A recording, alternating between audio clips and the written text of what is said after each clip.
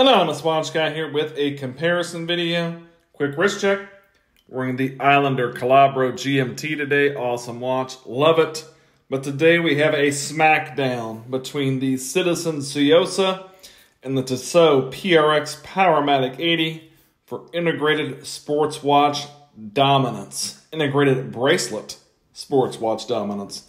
Which is the best value for money, sub $1,000 integrated bracelet sports watch on the market?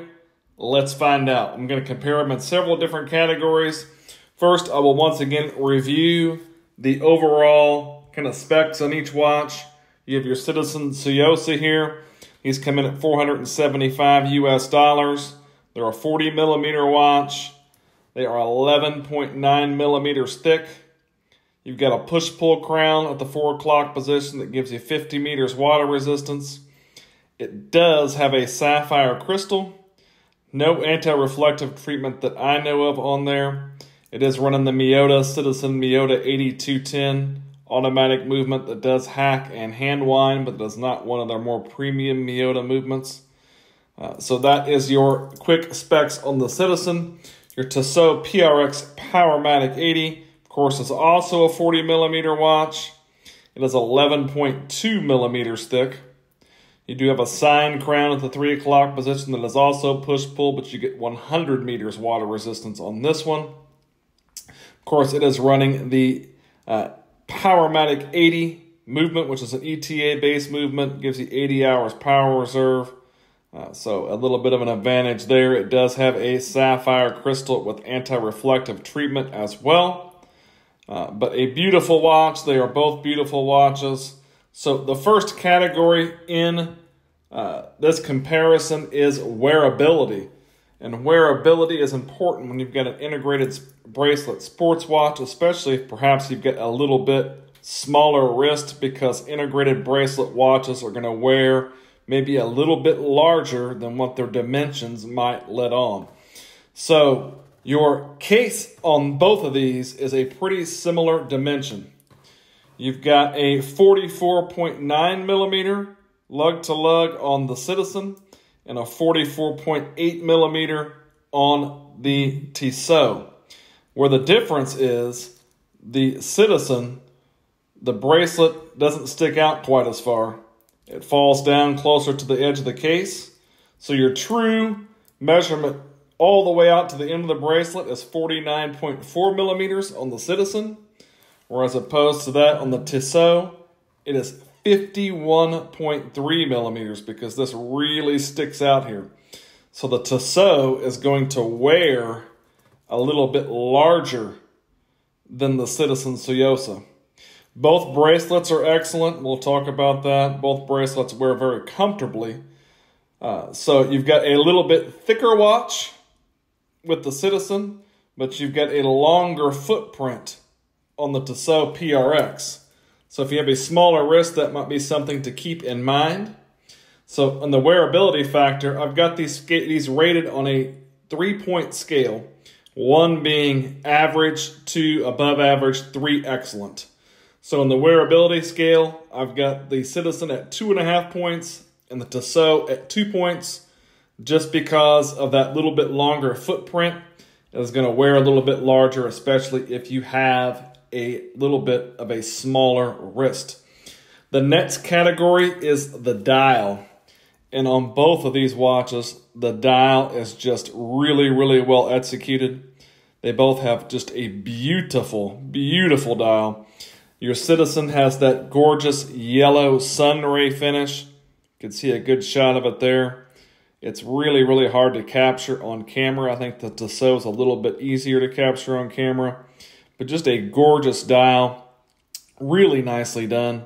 I definitely love the dial on the Citizen. But the Tissot, equally beautiful. You've got your waffle pattern on the Powermatic 80 version. This glacier dial is just stunning. It's really stunning in person. Also got a nice sun ray finish on this one as well. I think both of these deserve 3 points for the dial because they are equally gorgeous. And when you see them next to each other, they both have probably aspects that, someone might prefer one over the other. but I think they are both absolutely beautiful watches, and the dials are outstanding, again, especially for the price point on both of them. So they each get 3 points there. The next category is the movement. And I think this is really where the Tissot PRX is going to, pull away from the Citizen a little bit. The Citizen has the 8210 Miyota movement, roughly 40 hours power reserve. Believe it's 21 joules on this one, but that is not one of Citizen or Miyota's more premium movements. It would have been nice to see something like a 9039 or a 9019, something like that in here. But it does hack and hand wind, but it's just an average movement. Again, at the $475 price point, it's not inappropriate for the watch. But your Tissot with the Powermatic 80, you get your Swiss-made movement. It is an ETA-based caliber. You've got your Nivacron balance spring for additional anti-magnetic properties. And you've got your 80 hours power reserve. It's really hard to beat the Tissot on the movement category. So as far as the movement goes, the Citizen gets 1.5 points. The Tissot gets 3 points because the Citizen movement is really, just kind of an average movement where your Powermatic 80 is outstanding. The next category is the bracelet. And I think the bracelet on the Citizen is really well done. You've got a nice president-style bracelet. Really, really nicely done. It's not really, there's a little bit of play in it, but it's pretty tight. It wears very comfortably. It looks really good on wrist. And I think, again, for a $475 watch, it's a nice bracelet. Where this bracelet falls short is the clasp. The clasp feels a little bit cheap. It's just a pressed clasp. It is signed with the Citizen logo. It is a dual deployant pusher. But the clasp feels much less impressive than the rest of the bracelet. And I think the bracelet loses points for that clasp. It does have some micro adjust, which is something that the PRX does not have. The PRX bracelet is very well done. Tremendous light play on this bracelet. Wears very comfortably on wrist. Looks great. Both of these bracelets are sized with split pins. You do have a butterfly clasp on the Tissot though, so getting a really good size might be an issue where you've got a little more adjustability on the Citizen. You also get quick release on the Tissot that you don't have on the Citizen. So there is that as well. So you've got a little bit of an advantage there as well. There are some other straps available for the Tissot as well. I don't believe that there are any for the Citizen currently, but that could be something that comes out later. But both are very well done. But I think the clasp is where Citizen falls a little bit behind in this category. I think for the price point, they're both excellent bracelets. 2 points for the Citizen, 2.5 for the Tissot. Next category is finishing, and I think both of these watches are finished extremely well, especially for the price point. You got to keep in mind, Tissot just raised the price on this watch, by the way, as well. It's now $725 US. So the Tissot is $250 more than the Citizen right now.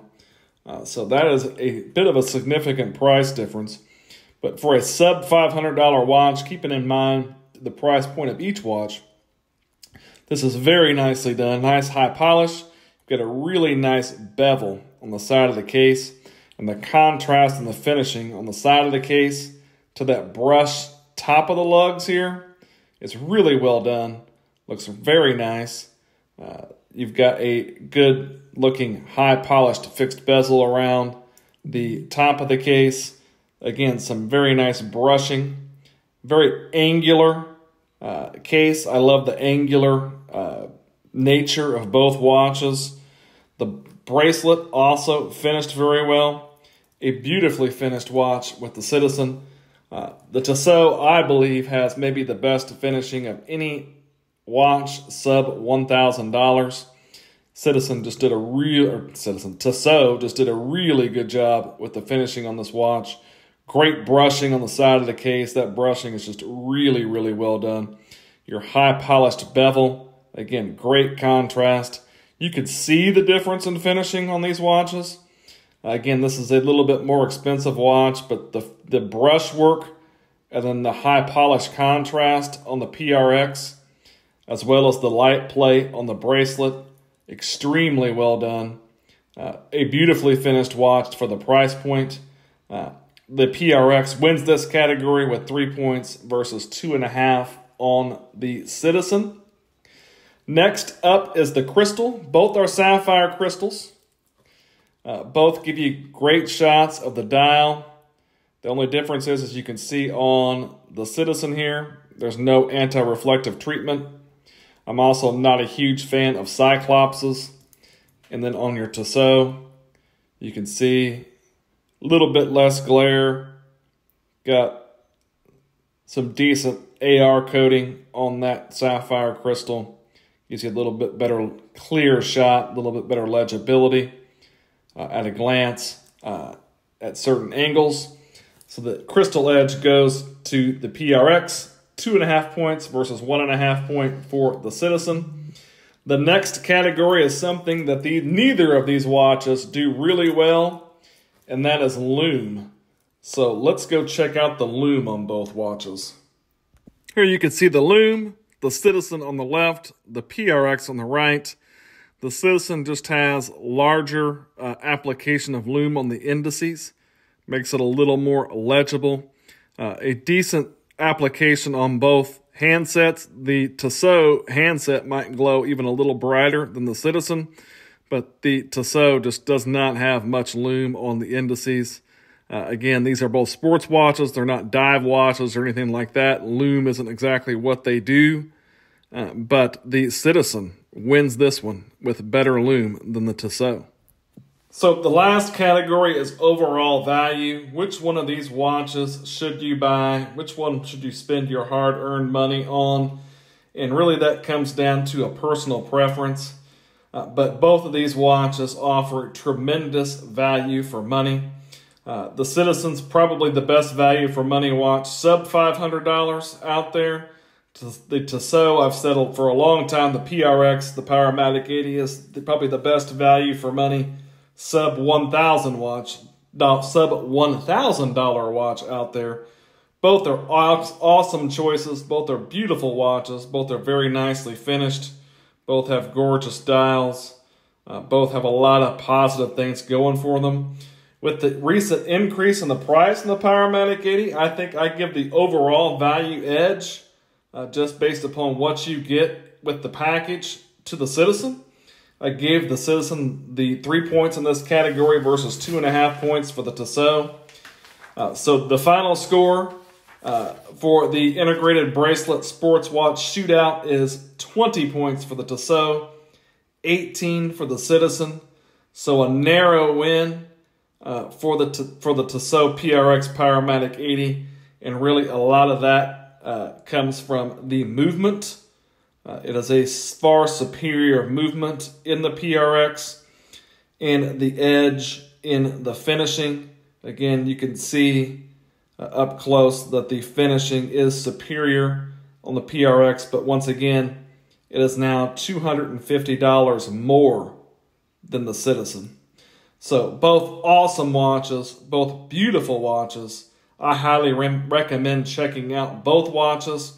Both of these will probably stay in the collection for a long time. I don't plan on selling either of these watches. Let me know in the comments which one you prefer and why, or if you disagree with any of my scoring on the shootout. If you like the video, give me a like, maybe subscribe to the channel. Thanks for watching.